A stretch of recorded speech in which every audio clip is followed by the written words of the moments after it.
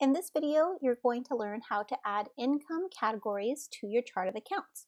So to get to your chart of accounts, you go to Accounting and then Chart of Accounts. Now that we're here, we're going to press this big green button that says New.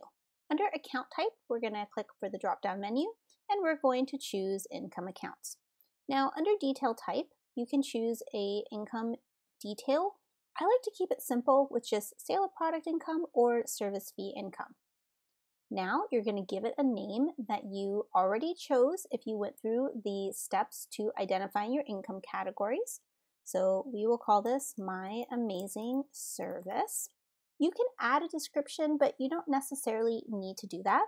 And if it's a sub-account of a parent income account category, you will click this box that says Is Sub-Account, and then you will open up the drop-down menu and go through until you find the account that is the parent account, and then you will press Save and Close. I'm actually going to uncheck this and press Save and Close, and now we can find our income account, and there we go, My Amazing Service.